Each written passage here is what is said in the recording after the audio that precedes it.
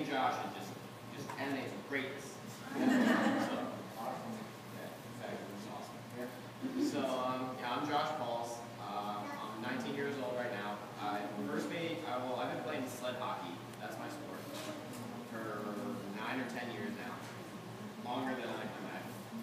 And it really all started with me and my dad playing street hockey in my driveway because I could never skate. I mean, I never really tried, but I kind of figured I can barely stand on these things. Standing on two really thin blades is probably not a good idea. So I went and I love playing goalie, so you've obviously played goalie pads and you shoot tennis balls at me and I try to stop it. Then when I realized I was watching TV and I was like, I really want to play competitively. I mean, yeah, this is great. My dad shoots for me, but I want to play against other people my own age, maybe guys that are older, better than me, and I want to get better. And so I went. My mom found a flyer at a rink, and a sled hockey team was playing an able-bodied team who got in sleds, and they played against each other. Of course, the sled hockey team kicked their butts because it's really hard when you first get into a sled. It's a lot of coordination because when you're in a sled, you're on two blades, and you have a metal frame on top of those blades. You have a seat, and then instead of one long hockey stick like most players have, we have two shorter ones about that big. On one end is to play the puck, on the other end is metal teeth. We use our arms to propel ourselves. And so it takes a long time to really try it out. I got on the ice after that game, and I wasn't too sure that was really what I wanted to do because I was watching TV and I was like, I just want to stand up like everybody else. I want to go skate like those guys. And so finally a team came to my area and I said, well, this is what I got, so I might as well make the best of my situation. So I got on the ice and they're all like, okay, who wants to be a goalie? I raised my hand and I said, okay, you might be able to be a goalie. So they gave me a goalie stick and I was really excited because the goalies are all the guys. I don't know. Goalies are crazy because the puck is about that big. It's really hard rubber, so it hurts if you get hit by it. And that's all goalies do. They want to get hit by the puck because they want to stop it. So right away, I knew something was wrong. I wanted to get hit by pucks. So when I first started, I got out, I started skating, and they told me I was too fast to be a goalie. I was really upset because I couldn't be a goalie. But I figured, all right, well, I'm fast, so I can go skate around everybody, and I can't really handle the puck very well, but I can skate past some people. So when we first started, we were a really new team, and we weren't very good. We lost all of our games that first season. But the thing is, a lot of the times I was like, this is dumb. Why am I doing this? I really want to win, but we're terrible. But we just started.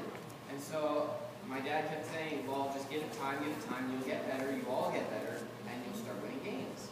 And sure enough, the next season we started winning more games, and won more games, so it started getting more fun. And the only reason I'm where I'm at now is because I stuck with it. I didn't, like Josh said, I didn't give up, I stuck with it, and I kept playing. And in 2008, I made the junior national team.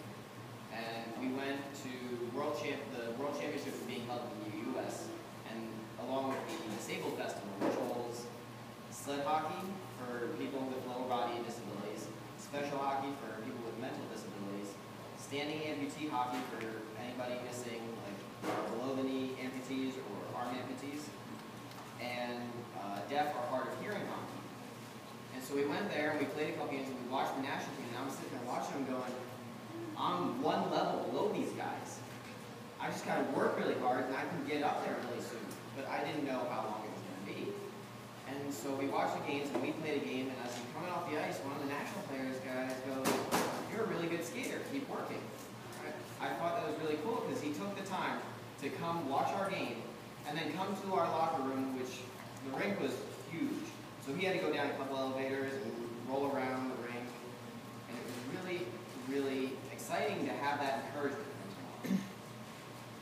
And so the next year, I went to a development camp, and I get a call after the camp is over saying, hey, are you going to try out for the national team? I said, no, I don't think I'm ready. And he said, well, we want to give you a shot anyway.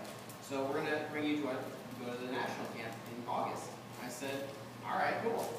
So that year, I made the national team. I was rostered a couple months after that, so I made the team, and we ended up winning the World Championship, which was really cool. And it was kind of funny because the first tournament that season, we won bronze, and everybody was so sick of, everybody had been on that team way longer than I have. Everybody was sick of winning bronze. Everybody's throwing their medals away, and oh wow, this stinks. I can't believe we lost. I'm sitting there going, this is my first medal. This is exciting. This is great. I'm going to keep this forever. I'm going to hang this up on my wall. I mean, yeah, it's bronze, but it's exciting because I'm playing and doing what I want and having a lot of fun with it. And I didn't play much that first year, but it took a lot. It helped me take a step back and really see everything and how it was that much faster than I was even used to thinking and playing. And so the next year they had tryouts for the Paralympic team, and that was my goal all along. As soon as I started playing stuff, I want to make it to the national team. I want to play in the Paralympics. That's the biggest event that they have. And I go to tryouts, and I get off the ice at the end, and the coaches call me in the locker room. Hey, I want to talk to you. Well, we have guys that are bigger, stronger, more experienced, so we're not going to take you. And that really hit me hard. And they said, we're going to send you to the junior national team, and we don't want you to sulk. We want you to be a leader. We want you to help those guys get better. And if anything happens, anybody retires, anybody gets hurt, you're the first one we're going to call. And so I remember driving back with my dad, and I remember telling him, I was like, Dad, I didn't make it, but I'm going to prove him wrong. Because we ended up, that year was the first year they had joint camps with the national team and junior national team.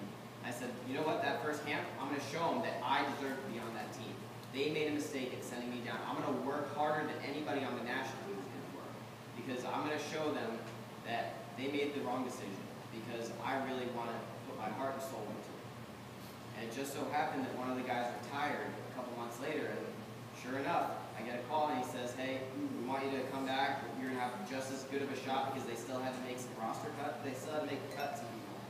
So they said, you're going to be given an equal shot, and you're going to be given the same chance as anybody else. I said, all right, I can give it a shot. And I remember running through my house. I mean, I didn't have my legs on. I was running on my nose. I'm like, Mom, I made it.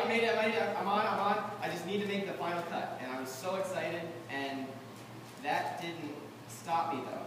That didn't stop me from working hard. Because once you're at the top level, you got to work a lot harder to stay at that level. And that's part of it. You just got to work hard. Good things come from working hard. You can be the most talented player and have a bad mindset, like Josh said, and you're not going to accomplish anything. Nobody's going to want to be anywhere to be near you. So you got to have the right mindset. You got to, I mean, for me, I play in sports, so you got to have the team mentality.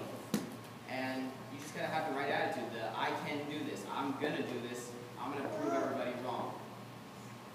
And so that year, ended up making the final cuts, and we decided to go 5-0, 5 wins, 0 losses in the whole Paralympics, and we didn't want to allow goals, so we didn't allow any goals at all. That had never been done before. The most, I think, a team that had 3 shutouts, which means you don't give up a goal, we had 5. And, I mean, Josh has running legs, and this isn't going to be as heavy, but I have my Paralympic medal, which is my pride and joy. I love this. This is my new paper. This is my new paper. Check it out. Well, then you better go out and work for it. Yeah. I want to see it. I want to see it next time.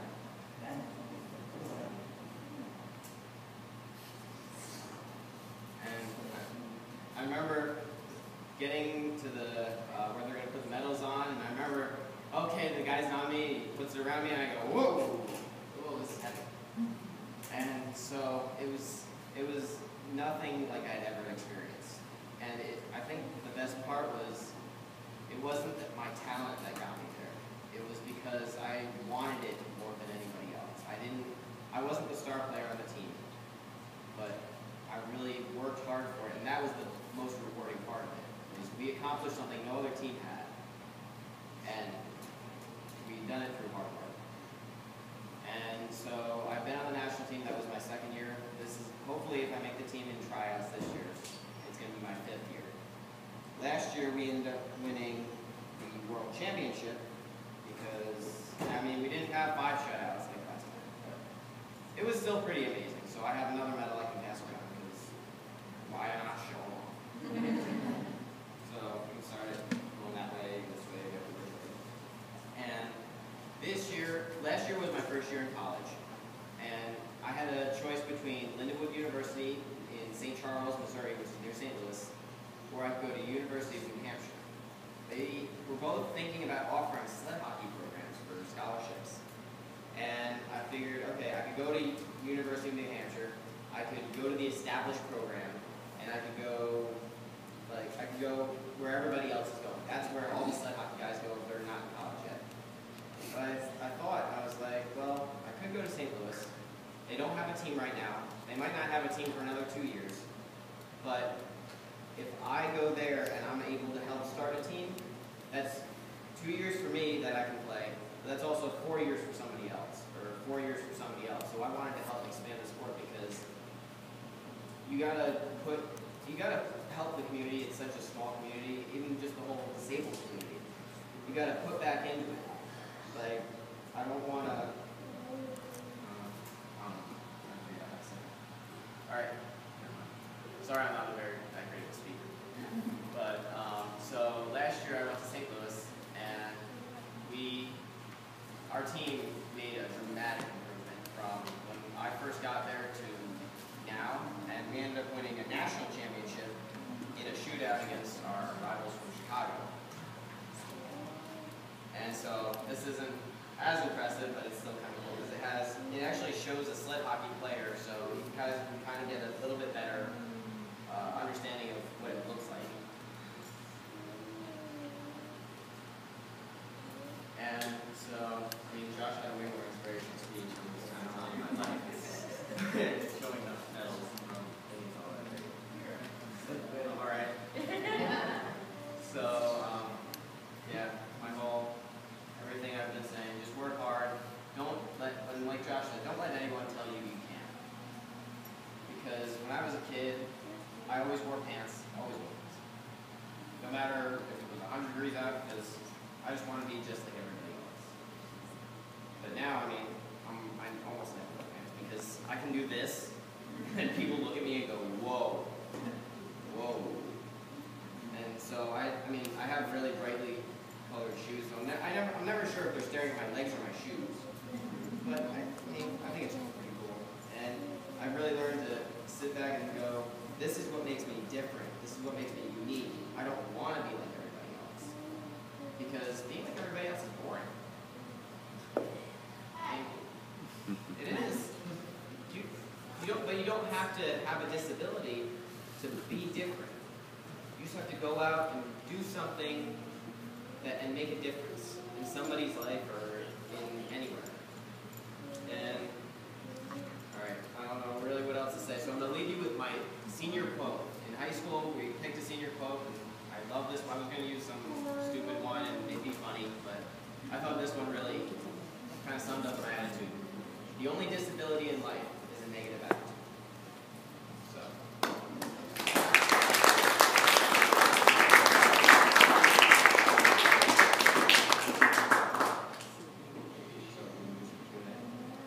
Yeah, who has